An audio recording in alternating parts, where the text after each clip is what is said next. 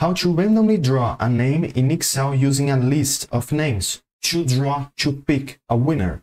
The first thing that you need to have in order to make this randomly draw, you need to have a list of names that you're gonna use. And doesn't matter if your list, let's say, is smaller or actually larger than mine, because it's gonna work if you follow this step by step.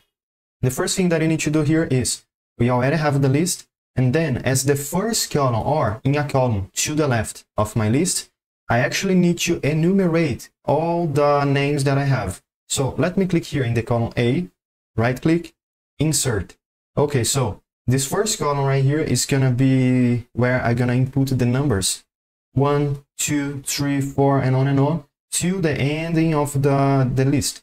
But instead of do it manually, I can select these first 4 numbers and I can double click here in the down right corner of the cell, because that way Excel is gonna continue to do the sequence for me. 1, 2, 3, 4, 5, 6. And if you move all the way down to the last row, you can see here I have 15 different names. Okay, 15 different names. And doesn't matter if you have 1,000 of different names or a list that is much larger than the list that I'm using here, this is gonna work. Okay, so we have the 2 informations that we need. First one, the numbers and the names. And each one of the names are being associated with a different number. Okay, so this is very important. And now in any blank cell right here, I'm gonna use the RandBetween function to help me to automatically and randomly generate a number. Let's say equal sign first, always use the equal sign, and then RandBetween here. RandBetween. Double click here, 1, 2 to select. Now I need to input here the thresholds, or the minimum limit and also the maximum limit. As the bottom argument here, I'm gonna use 1 because 1 is the first number that I have here, and comma. Now as the top argument or my maximum threshold, I'm gonna use 15 because I have as the last number 15. But if you have a different amount than I am using here, you can input here a different number, okay, a different threshold. But here I'm gonna use from 1 up to 15. Close parentheses and then enter. Whenever I update now my spreadsheet, let's say if I click in any cell and then press enter, as you guys can see, the number is gonna change. Or also if I press the F9 key, F9, the number is gonna randomly generate again, and that way we're gonna get a different number. Just with this function, RandBetween, we already can draw a winner through the list. But let's say I got this number, third one, so the third one is the winner. The person associated with this number is the winner.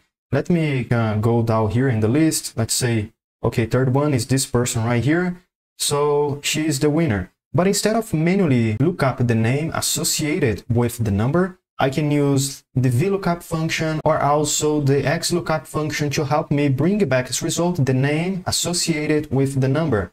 So let's do it. Equal sign Vlookup function, double click here, 1, 2 to select. The lookup value that I want to use here is the number 31 or whatever the number I have here above, comma. The table array that I'm gonna use is column A and column B. I can select the entire column, okay, column A and column B, and then comma. The column index number is gonna be the number 2 because as I have here as the first column the numbers and as the second column the names, I want to bring it back as result the second column where I have the names. So this is why I input here the number 2, and then comma. I want to use an exact match. So let me double click here, 1, 2 to select.